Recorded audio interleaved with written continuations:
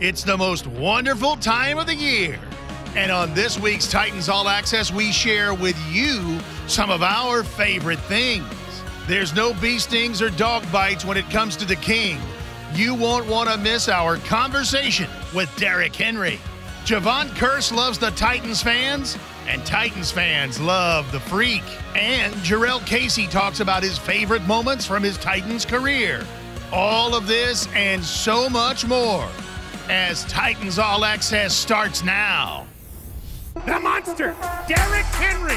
Sack! Rashawn Evans, A.J. Brown to the house. Ryan Tannehill taking him to school. Merry Christmas and welcome to the BetMGM studio and a special edition of Titans All Access with Amie Wells. I'm Mike Keith. We're so glad you're with us as this is Titans All Access's edition of our favorite things. And unlike every other Favorite Things episode, you all get nothing, but we're excited to share with you some of our favorite things, especially within the Tennessee Titans. Well, you get a great show. Yeah, you're welcome. You're welcome. No cars, but a great show. And as we talk ball presented by Duncan, one of our very favorite Titans of all time, number 99 himself, Jurrell Casey. Absolutely. He retired over this past summer. It was so great to see him and honor the career that he had with the Titans. He's definitely one of our favorite players. Let's talk ball with Jurrell Casey on this special edition of Titans All Access. One of the original insiders, Jurrell Casey. It is so good to see you. What's up, what's up? It's been too long. Man, way too long. It has been too long. All right, so I got to get something on the table right now. Are you really going to school? Going back to school. Definitely wouldn't have thought I'd be doing it, but I made a promise to the wife and that I would do it. So when I left school, I was doing sociology. Okay. So I'm thinking if I'm going to finish sociology or go back and do broadcasting.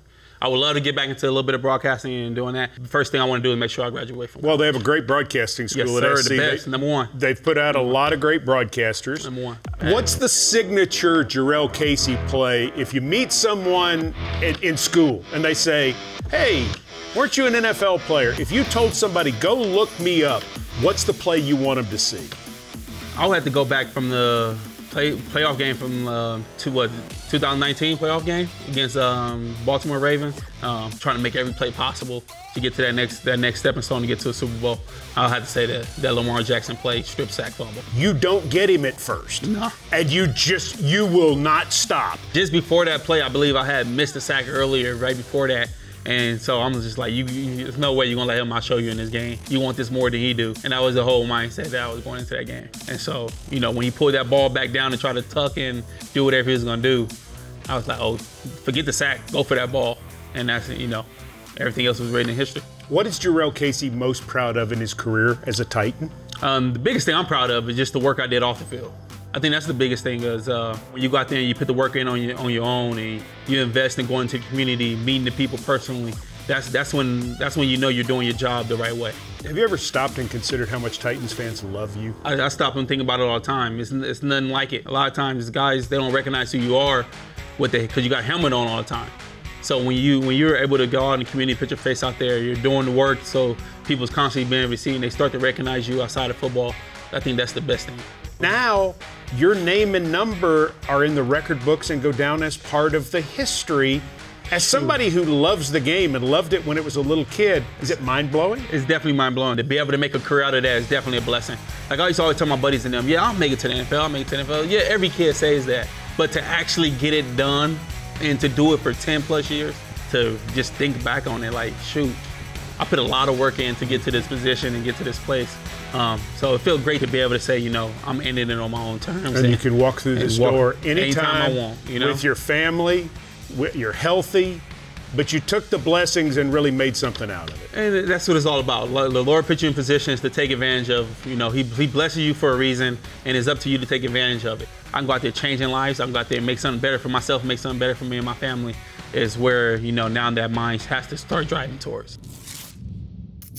We sure do love number 99. But you know who else we love, Mike Keith? The Freak. The Freak.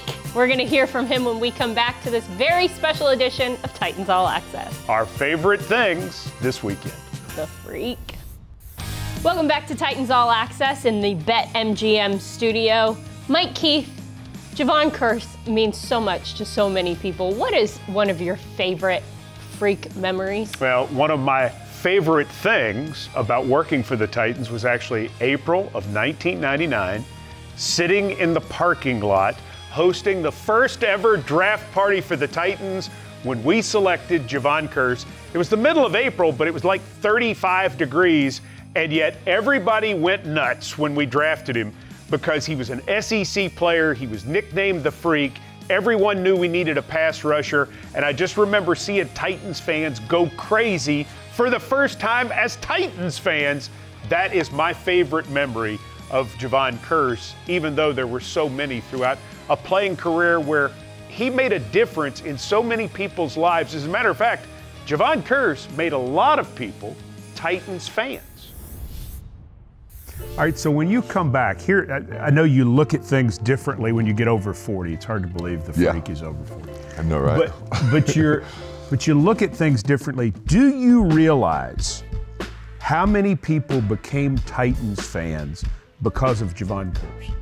Do you realize how many young people had a picture taken with you on a Titans caravan, or you came to their school, or you were the first game that you made the big play, the first game they ever went to see? Do you feel that? I don't feel it, but I get reminded of it.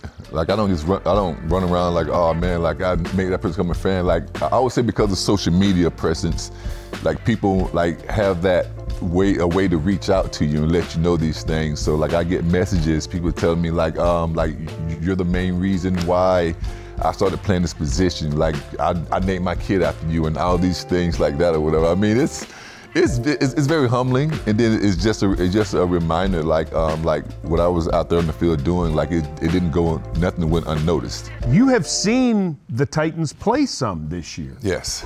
What have been your overall thoughts about this 2021 Titans team?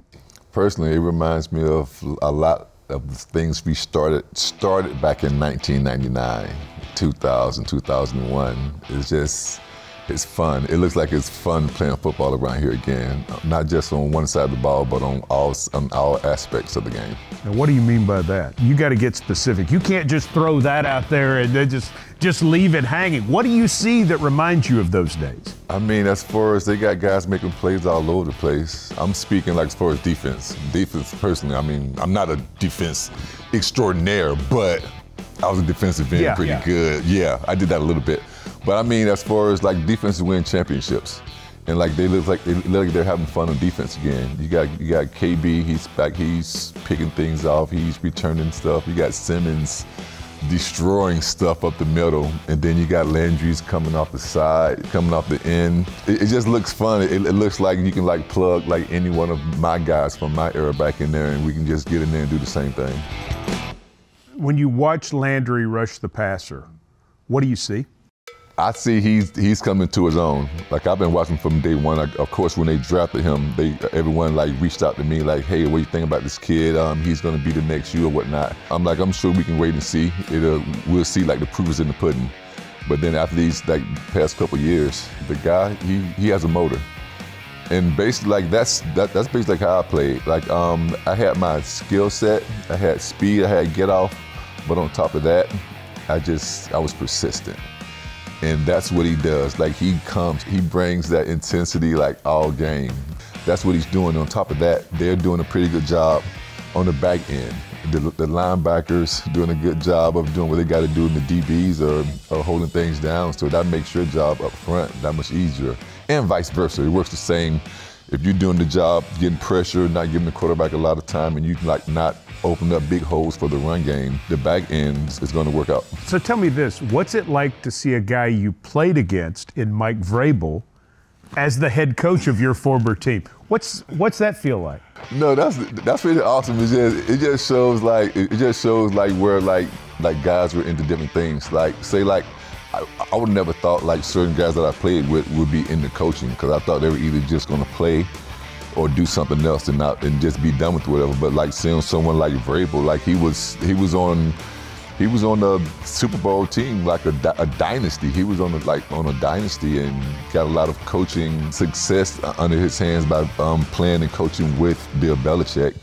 And now he's just putting what he did, he's putting it to use, which as a player, it makes you like follow that, like wants to be more of a player, be more like accountable for that person because you've seen that person. This person won Super Bowls. This person did the walk.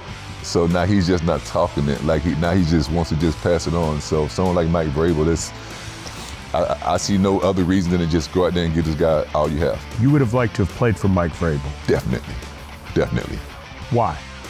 It's just I think the first time I saw something, I saw him get out in the drill with some of the football players, whatever.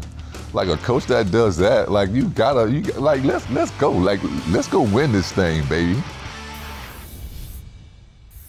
I get to sit down with the freak on defense. Coming up next on this special edition of Titans All Access, Amie Wells sits down with the freak on offense. The King, Derrick Henry, certainly one of our favorite things about the Titans. He's next on Titans All Access. Welcome back to this special edition of Titans All Access as we focus on our favorite things. And certainly Derrick Henry is one of our favorite things because he's the best running back in the NFL. But it's also because the King is a better guy than he actually is football player. And that's really saying something. Amie Wells shows you why in this week's Nissan Insider. You have won a Heisman. You've been a Pro Bowler, you've been All-Pro, you've been Offensive Player of the Year. We're pretty much running out of awards to give Derrick Henry. Do you have more personal goals beyond all of those awards? I don't really try to think about like personal goals. It's just like, how can I be better, as a player, to help my team, each and every week? How can I be better than the year before? My mind says just work harder, really.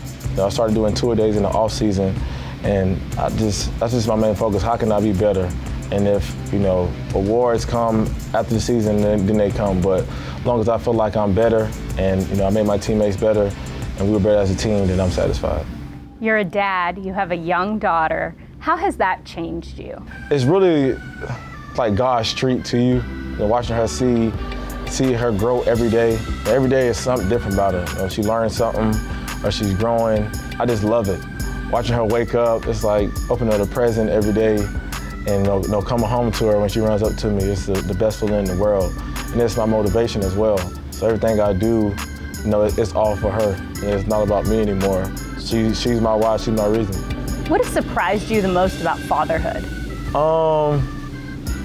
You get a little soft, especially to the girls. They soften you up a little bit. But, that just comes with it when you got a baby girl. So, that's how it is, and that's how it is. Sometimes when guys become dads, it changes the way that they are as a player a little bit. They want to be a little more careful. It changes the way they approach things. Do you feel like it's changed you as a football player at all, or not necessarily? I'm going to say the same. The other thing changed with me, I'm going to go harder. That's all it did. It just motivated me to go harder, and that's my mindset. Now, your daughter's really young right now, but as she watches you play and watches your career unfold, what do you hope she takes away from watching her dad on the field?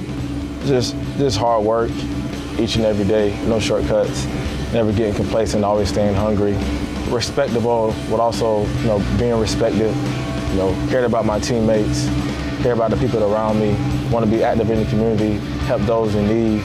Always thank God for everything that you have, because you can be here one day and gone the next. And it was so funny because we finally got her a jersey. When she put that jersey on, she was running around the house like she was in the football game. That's awesome. That's got to make you feel good. She sees her dad and knows what he does. Oh yeah, definitely. Does she have a little stiff arm? She might have gave one to her grandmother or her mom going down the hallway. It's genetic. Yeah, exactly.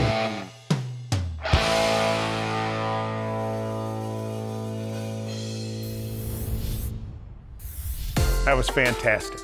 If you like Titans radio, more than likely you're a huge fan of Coach Dave McGinnis. When Titans All Access returns, one of our favorite things, Coach Mack as he celebrates 100 games on Titans radio. We'll show you after this. Welcome back to Titans All Access, our special Our Favorite Things Holiday Edition with Amie Wells. I'm Mike Keith. We are part of Titans Radio and very proud to be part of such, but we know that you love Coach Dave McGinnis when you listen to Titans Radio. We know that he's probably the reason you listen to Titans Radio. What do you love most about listening to Coach Mack? Oh my gosh, I love so many things about Coach Mack, but I think it's how informative he is while still being entertaining. There's never a dull moment with Coach Mack, but he teaches you about what's happening on the field. He explains it in a way where you are engaged. You feel like you learn a little something, but you also spend a lot of time laughing along the way, which is just great. That's why we love him. Coach Mack celebrating his 100th broadcast Thursday night as the Titans took on the San Francisco 49ers, and it was reason to celebrate because Coach Dave McGinnis is certainly one of our favorite things. Dave McGinnis' arrival with Titans Radio started with misinformation. Coach Mack had been with the Titans for 8 seasons as an assistant coach and was immensely popular within the walls of St. Thomas Sports Park. The reach of Titans Radio is immense. When I was coaching here for 8 years with Jeff Fisher, I knew Titans Radio was big because I would do, segments with Titans Radio as an assistant coach and as an assistant head coach, but I had no idea the scope of it. No one is more interesting or more fun than Coach Mack. There were tears when he departed after the 2011 season. So when news hit that Coach Mack was moving back to Nashville after leaving the Los Angeles Rams, it made total sense to see if he would be interested in doing color commentary on Titans Radio. Just one problem. The word that Coach Mack was moving back to Nashville was, incorrect or just flat out wrong. Coach Mack planned to stay in Malibu. That's what he told a Titans official as they visited on the phone. It was going to be a short phone call, right? But when told that he was being offered a chance to join the Titans radio team, Coach Mack jumped in his truck and drove across the country to become a radio guy. Now that I'm not coaching, I can do more with the public. I can do more with the fans, and I really enjoy that aspect of it. And the rest, as they say, is history. After 3+ decades as an NFL coach, with connections in every NFL city, and with his West Texas wit, wisdom, and humor, Dave McGinnis, Coach Mack, has become a staple for Titans Radio's listeners over the last 5 seasons. I think my favorite moment are the playoff wins that we've done together on Titans Radio. I really enjoyed those 2 wins at Baltimore and at New England. Those were something special. How much it means not only to the players and the coaches that are out there, how much it means to the entire organization and the entire Titans fan base. For 100 games now, he has informed, entertained, coached up, and connected with Titans fans literally all over the world. Coach Mack, 100 games. Wow. I can't believe you put up with Mike Keith that much. I want to thank you personally for your path that you provide our organization, our team, our players, our coaches, to our fans. You keep it real, you're honest, and I value not only your professionalism, but your friendship, and I look forward to another 100 more. I know how important the Titans organization is to you and how much you put into what you do for us, so thank you and congrats on 100, and here's to 100 more. Tighten up. Whether it is the Titans organization, Titans Radio, sponsors and partners of the team, or Titans fans, the enjoyment of all things Coach Mack is one of life's great Titans pleasures. 100 games down for Dave McGinnis, and hopefully many more to come. That was awesome. Coach Mack, we're certainly thankful for you, and we know Titans Radio's listeners are too. One of our very favorite things. You know what else is everybody's favorite thing? What's that? Mike Keith's keys. Oh, that's so nice. Yes, and they're coming back on the other side of this break. But we don't have a game, so it's my keys to a great Christmas celebration. This ought to be good. It ought to be good. Stay with us. Welcome back to Titans All Access. Mike Keith and his keys are the best part of every show. Thank you. They just are. Thank you. But there's no game. There's no game. There's no game. So we had to come up with keys to something different. These keys are presented by visitmyrtlebeach.com. Mike Keith's keys to a great holiday celebration. Key number 1, position the TVs where people can see the football games. Sure, you want to be with family and friends, and it's exciting, but you want to watch the game. Make sure that you position the TVs where people can be involved in a conversation, but still see who's ahead. These games mean a lot this weekend. Keep an eye on them. Position the TVs properly. All right, key number 2. Salty snacks. I think salty snacks are the most underrated part of a Christmas celebration.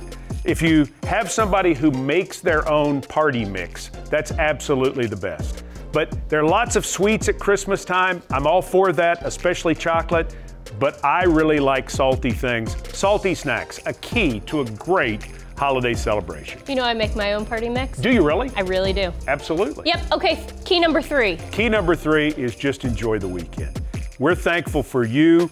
You are one of our favorite things, the fact that you tune into Titans All Access every week, the fact that you follow this ball club, that you listen to the OTP, that you listen to the Titans Amie Coach Mac podcast. For all you do, we're thankful for you. Enjoy the weekend, and let's win some more football games down the stretch.